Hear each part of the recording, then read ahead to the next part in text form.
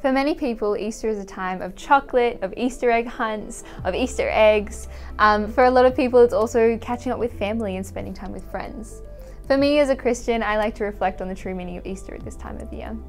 Easter is the time where we remember that Jesus lived, died, and rose again. And that in rising again, that brings us hope. Hope that the end is not always final. Hope that we can have faith that Jesus is coming again to save us. That if we make mistakes, if we trip up, or if we fall, there is always a second chance, because Jesus showed us that right from the beginning.